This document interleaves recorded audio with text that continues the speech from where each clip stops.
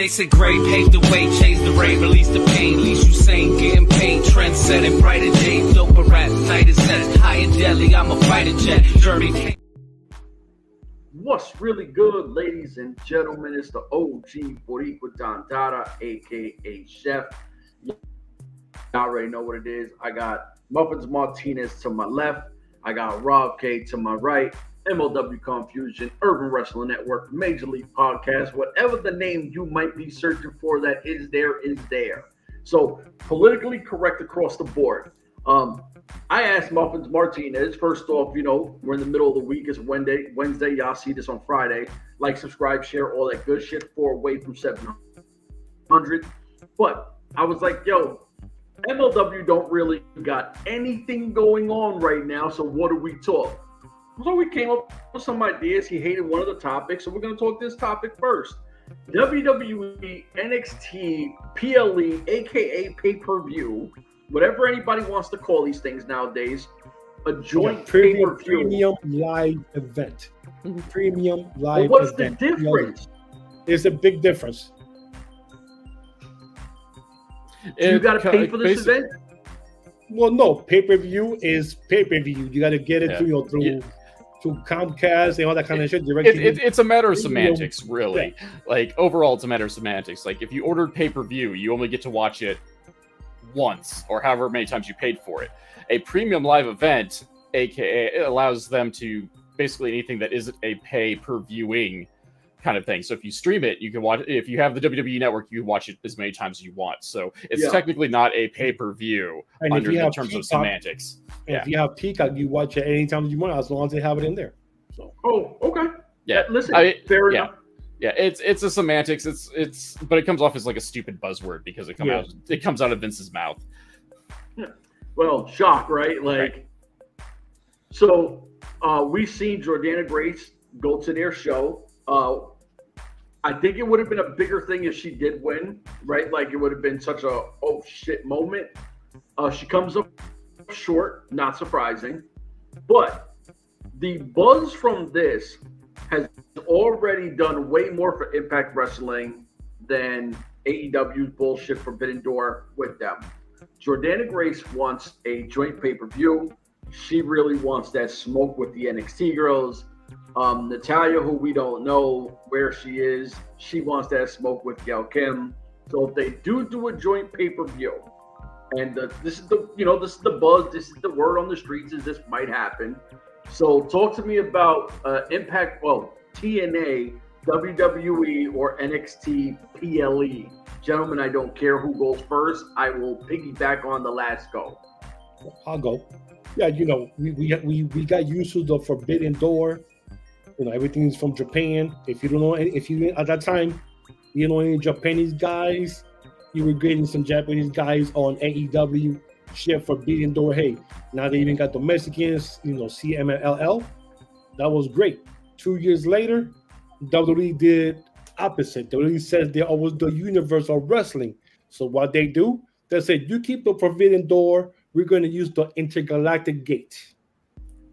We're going to bring Jordan Grace from TNA, which has never happened before. A current TNA or a wrestler from another company champion at a WWE event. All I know is when that happened, Royal Rumble.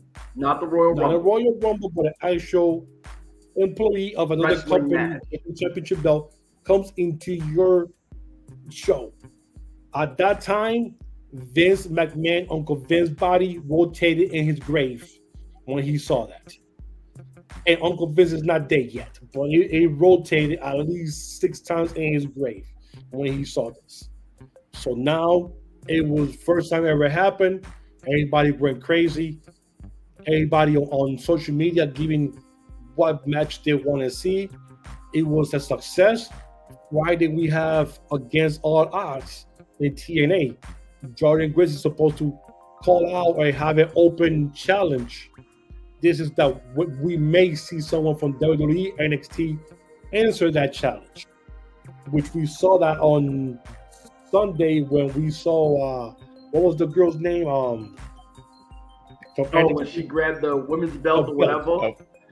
FKA Dana Brooke. Yes. Well, Jenna Brooke and then the girl from NXT, and I forgot her name.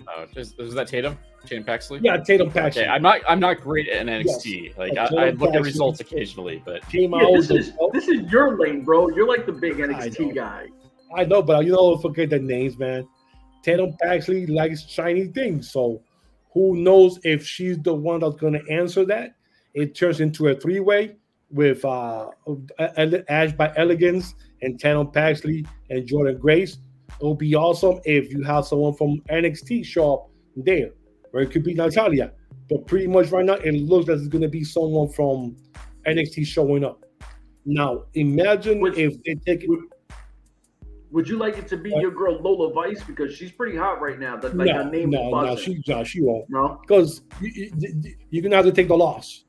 Either Ashley is gonna take the loss, or she's gonna have to take the loss, and you don't want to get Lola Vice taking the loss when you try to push her up. So I'm pretty sure. Why does she have to lose? Well, that's the whole thing. Well, because Jordan Grace lost clean in NXT. So you want to return the favor and have your girl from NXT lose clean over here. If it's a one-on-one, and if it's a triple threat with Ash by Elegance, then either or could take the fall. So, but pretty sure it'll be either Natalia or it'll be Tatum Paxley who's going to show up. Supposedly, that's what we're hoping. Now, if that works out, imagine the repercussions of an actual WWE NXT against a TNA show. That will be the biggest blow to wrestling in a positive way in a long time. Now, I'm pretty sure. I agree, and I'm not trying to cut you off, but I'm the one to play devil's advocate on this, and I'm going to have to play the bad cop to your good cop. Go ahead. So, once again, we see Impact going against not getting their field, right? When they went against AEW, it was just they sent a few people to AEW, and that was that, and nobody really came. Yep. At this point, I get the idea of a joint pay-per-view with NXT and Impact TNA, but why would you have, like, just say a Josh Alexander or a Moose, their top-end guys, Eddie Edwards?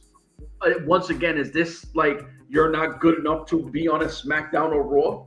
Like, at this point, it's kind of like TNA is our major, but NXT is not your major.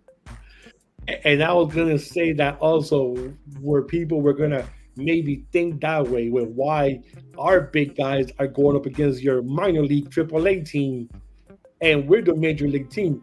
Unfortunately, outside of the universe, if it doesn't happen here, it doesn't matter anywhere else. And I'm throwing this out of left field. Doesn't mean anything. I'm just making shit up now. Imagine that this actually happens, and then imagine the next step where somebody says, TKO says, you know something? We're losing money with NXT. We are losing money with NXT. We're not making any money with NXT. Everything is free when they go to Florida every week to get taped or live.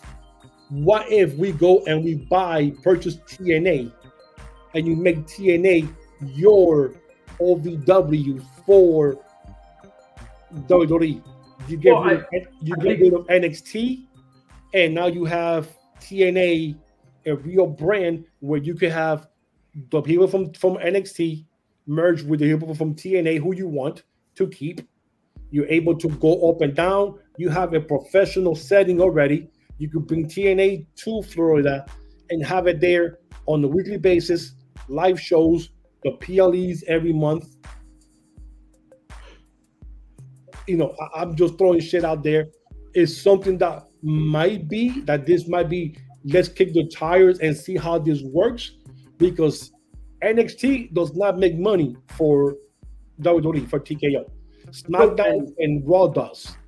No, and I hear what you're saying, but I don't think I would have referenced it as OVW. I would have referenced it more like an ROH, because OVW. Well, because remember, back then, OVW was their AAA for WWE before they got rid of it. Impact is way above OVW's level. For sure. And okay, so we'll be their ROH light. Yeah, and the smart thing you said is keeping it in Florida, right? Because Impact Wrestling is known for Florida. You know what I'm saying? It's Orlando. Everybody knows it. They had their crowd, XYZ, XYZ. I think that'd be fucking phenomenal if what you said goes into fruition. But I would like to see guys like Josh Alexander and Moose and the Eddie Edwards and the Mike Baileys and all these other guys. And that right there will be something good, because then you could push guys like Alexander and Moose into Raw and SmackDown. You could get rid of the old ones. People are like, okay, we need to revamp. We're definitely going to bring in you, so we definitely have to get rid of some people that don't make it here anymore. So you get this big revamp of NXT and SmackDown and Raw, and you bring the guys who like Alexander Moose, Eddie Edwards, boom, right into the big majors right away. And now you got brand new storylines to go for a long time because of all the matches that you could have and everything. You know, I could see something like that happening. But once again, this is just us just throwing shit out there. Imagine the women's division with what TNA has, who are way better than what WWE has on their main rosters. At least 50% of them are way better than what they have now. Are you crazy? Oh, TNA females? Hell yeah! That's what I was saying. No. You think that the TNA girls are better than the WWE girls? 50% of them are way better than what they have now on their main roster. Way better. Jordan Grace is way better than 50% of what they have on the main roster. Yeah. Get out of here, Rob K, I'm gonna stop talking. Please jump in and go for it, man. I am very interested to see where this goes, because I definitely get the feel like this is going to be the beginning of a longer term relationship. Whether this leads to TNA versus NXT pay-per-view, one of the last forbidden doors, if we're going to use the forbidden door phrase, or it's a galactical gate. Yeah, or let's go through the rumor mill, but this is not being reported by anything that reputable. Is that people are starting to float the idea that WWE has taken an interest in purchasing TNA, which also kind of goes into some of the backstage rumblings that we have, because they've done like a fire sale of like backstage staff recently. Yes. We can say what we want about like the departure of Scott D'Amore, but they've cut a lot of backstage personnel as of recently too. Most notably, who just got signed by AEW, their former head of creative, RD Evans. RD Evans, Archibald Peck.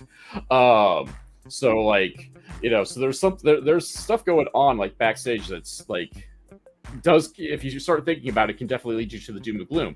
But as a wrestling fan, though, still, we got this big crossover event on the horizon. It's like very fascinating, and I do want to point out like the significance of this. Like, people are like, "Oh, WWE doesn't work with anyone." That is a fallacy. What WWE doesn't do is let those people on their TV. Yes. Usually, they have not let an invader on their TV since the original ECW. Like, yes, WWE has worked with other companies. They've sent Shinsuke Nakamura to N.W.A, most notably, for Great Muta's last stand. They actually had a quasi talent agreement that led to them absorbing Evolve Wrestling. So the Street Profits are like former Evolve Tag Team champions, and like that's how they ended up getting like Joe Gacy, Austin Theory, and like a handful of other guys as well, and Gabe Sapolsky. WWE does have history of working with other promotions, but not in a high profile situation such as this. Again, like allowing those talents to come on their TV. And so last year we had Mickie James pop on. It was last year, 2 years ago. I don't know, time means nothing now, but they had Mickie James, current Knockouts champion, pop up at the Royal Rumble. And then this past year, now with Jordan Grace popping on both the Royal Rumble and now NXT TV. So like it's getting crazy, go nuts out here. Which, like, as a fan of wrestling, like this is great, because anytime you can bring something high profile in, it is going to be great.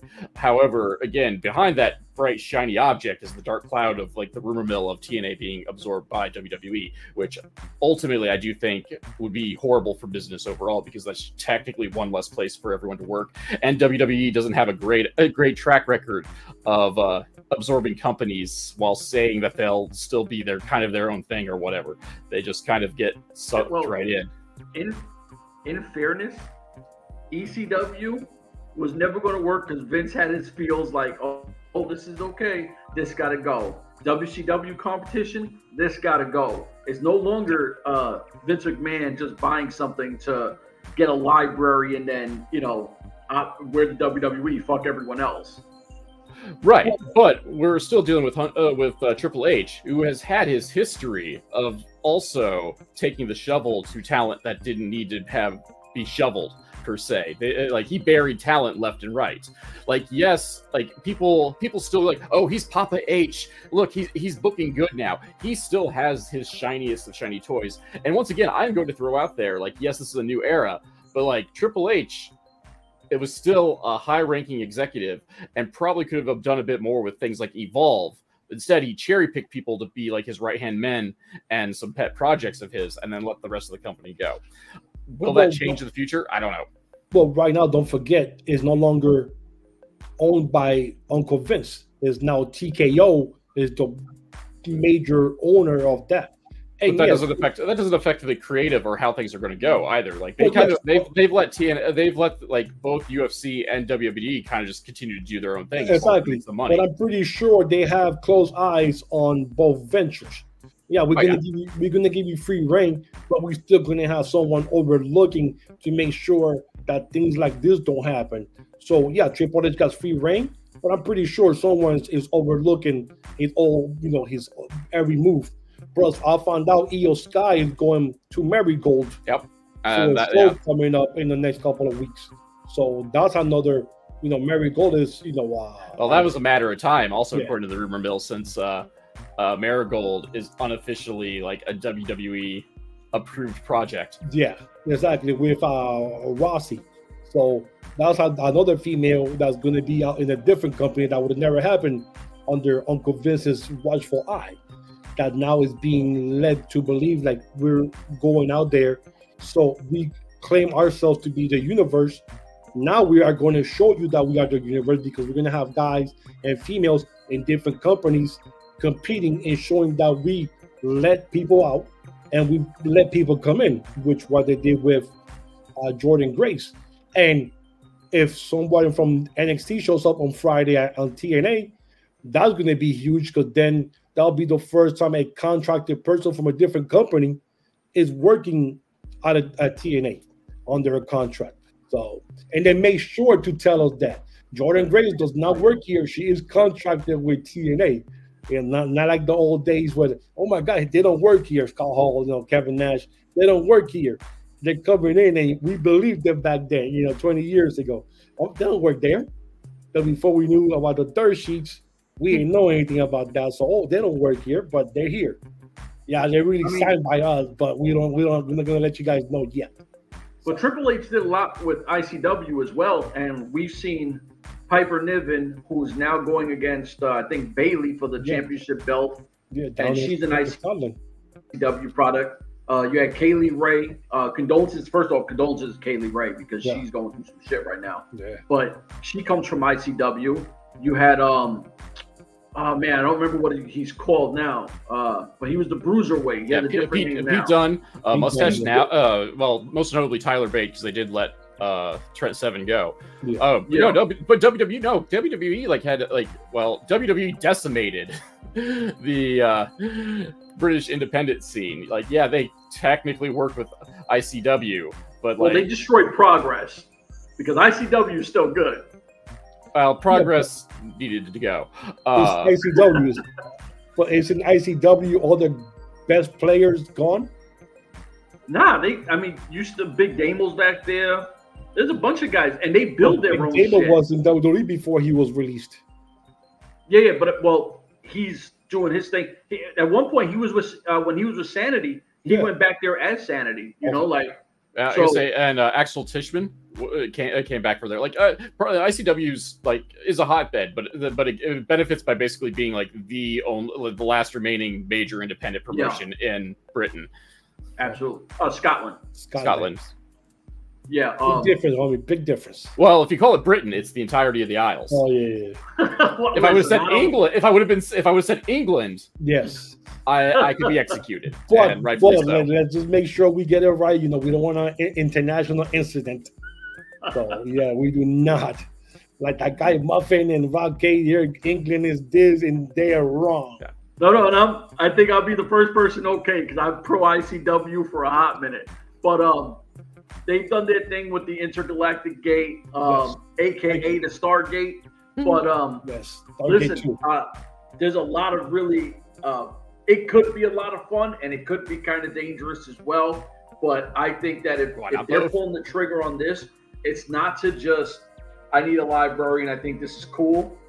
It will definitely be its own brand. TNA is a fucking name. Yeah. So it is what it is. I mean, Rob, all I know is this. If that happens, just imagine the revenue that some of these players will get. The eyes a lot of the TNA guys will get. A lot of these individuals' contracts are coming up. They make a good showing in a WWE ring, they might get snatched up, and once you get snatched up and you never smell that WWE money, it goes up 6 zeros. So you know what? I don't know about extra 6 zeros because that'd be some zeros, numbers so. I don't know. But what I would say, if WWE buys TNA, I would love for Mike Santana to join the LWO. I'm just saying. Oh, the LWO is going to get like huge. And you know, like, I mean, you'd have Queens with Selena De La Renta, Thea Trinidad. You'd have the LES with Mike Santana. You bring it back home to New York. Listen, you know what, WWE? Stop fucking around. Buy TNA. Make it look good. Give it the production it needs. It is what it is for my two guys. We out of here. Deuces.